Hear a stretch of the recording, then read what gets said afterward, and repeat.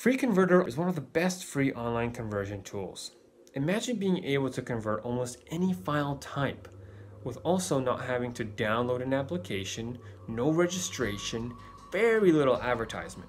This online conversion tool is best suited for people with limited resources or those that have limited need for complex changes to their file. Let me show you how it works. Simply choose Upload File from a device if the file is on your computer storage, or select other relevant options. This converter is great because it's the easiest option, but the downside is that it's fairly slow at doing its tasks. And if you have a limited internet or no internet connection, this option could hamper your ability to convert or retrieve the file. Because you need a good internet connection to upload the file and a good internet connection to download the file, you need about 5 megabits up and down if you don't want this process to exceed 20 minutes. I can upload the files almost instantaneously, and same for downloading. The actual conversion, once this website has your file, is actually fairly quick because they use server machines to get the job done. These online websites have invested thousands on machines to do the conversion for us, which is why if you like the service, donate, because a little goes a long way. The video converters work like this. Either they're extremely easy to use, but they may not have all the features you need, they might not support the correct file types or file extensions, or they're way too complicated and they cost a lot of money. So the question arises, where is the middle ground? Which video converter is the one that's free, cheap, and robust enough to convert all of your file types to the desired file formats? We're going to find out today. Since the goal of this video is to save you time, I want to tell you about the video converters that I like the most. So today I want to talk about the best video converters for PC and Mac. I'll be doing a pros and cons analysis, and we're going to find out which video converter is best for you. If you guys have any questions, leave a comment down below because I am replying to all comments. Alright, let's get into the video. Two important things to remember when converting video files. There are file formats and codecs. A file format is a type of container where the codec sits in. The codec is a type of compression that is used to reduce the file size. Applications use different file types and different codecs based on the need and type of job they are doing. So when we are trying to change the file type or the codec type, it is because the target application simply doesn't support the file, which is why we need to convert it so we can use the file. Next up, we have Video Proc. This application is perfect for novice users and expert users alike.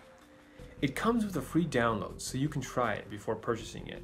And actually, the free version contains a lot of useful features, and it might be adequate for most users. The thing that makes Video Proc special is that it's powerful enough to convert all video types, but also is very easy and simple to use.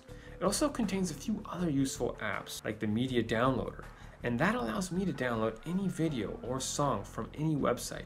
Just plug in the URL into the application to download it to your PC or Mac. It takes almost no setup time. Just install the app and launch it. Once you're on its home screen, you can start the converting right away.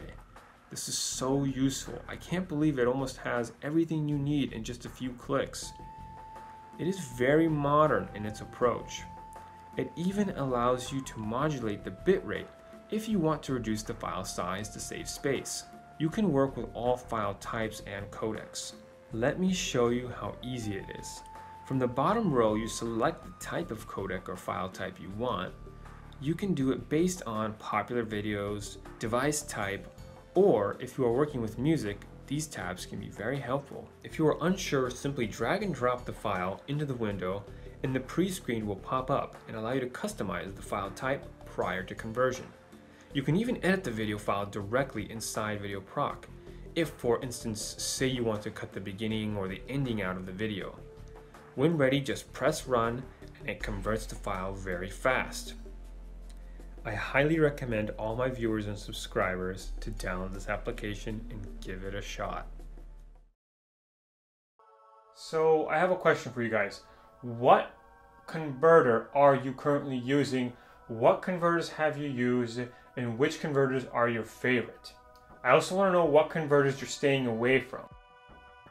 Adobe Media Encoder is considered among the best of the video converters. It provides a wide choice of video codecs and file types, but is not the best for all customer types due to its complexity and cost. Adobe also forces you indirectly to buy in and go all in on their application suite, which again can be costly for the wrong type of customer. To get Adobe Media Encoder, you need a few other different applications, either Adobe Premiere Pro or After Effects.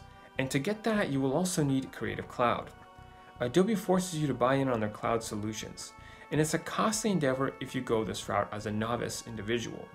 If you want the best, you will also need to pay the most. It costs anywhere from $20 to $60 a month. Keep in mind, this is still on the low end of costs.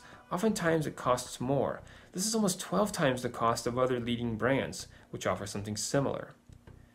Some of the other cons to this product is that Adobe products tend to be so complicated that there are Adobe customers who don't even understand how to purchase their products. For instance, there's people on their very own forum asking how to purchase Adobe Media Encoder because it's not clear. I myself still run into issues where I can't even find the download button to their product, even though I have been a customer for many years now. Over time, Adobe products have become complicated, almost to the point of just being complicated for no reason. You also need a fairly powerful newer computer, as the system requirements for a medium to high-end desktop or laptop, which could cost you about $700 to $1,000 USD just to run this application. But if you're running a company, these applications make a lot of sense. If you are a company or an expert user who needs help navigating Adobe Product Suite, contact me via a comment below in this video for same-day reply. Let's take a look at the capabilities of Adobe Encoder. As you can see, it comes included in my purchase of Adobe Premiere Pro as a bonus application, since you cannot purchase it on its own. This costs me around $60 a month, but I consider myself an expert user and will have employees soon, so this application is useful to me. The user interface resembles something from the late 90s to early 2000s. The engineers at Adobe haven't updated its look and feel since its release almost 17 years ago. However, it allows you to customize these windows, resize them, or remove them altogether. It gives you the cool dynamic workspace. It may be old, but it feels pretty good overall. Let's see the different types of codecs that are offered for conversion. It is a very comprehensive list. There are even presets. Say you want to upload to YouTube or other social media platforms. You can convert the video to have the most optimal codec for the platform you're working with. Doesn't matter the type of file you have, this encoder can do the job. So me personally, I really like VideoProc. And the reason is because it's a very good, delicate balance of all the right things that I need. I need my program to work without any issues. I need my program to be able to convert to any type of file types. Most of the file types that I use, I need it to be able to convert it to. And I need it to be relatively cost effective. VideoProc is definitely my favorite one. I do also use Adobe Media Encoder. However, I don't recommend it for most people because it's too expensive. Like most Adobe products, you have to buy into them, and the monthly fee could be up to $60 or more depending on which packages you get. And I don't like how the Adobe products are always crashing. That's one of the things I really just don't like about the Adobe products. But I'm telling you that Digi already really figured it out. They're just right in the middle with the performance, with the file types that they support, and with how easy it is to use. I absolutely love that they figured that part out. Guys, tell me about your favorite media converters. I really want to know. Leave a comment down below. And have you used any of them? I really want to know what your guys' experiences are like. The more of us comment, the more of us discuss it, the better it'll be for everybody. All right, thank you guys for watching. I really do appreciate it, and I really hope you subscribe and that I see you in the next one. All right, take care. Cheers.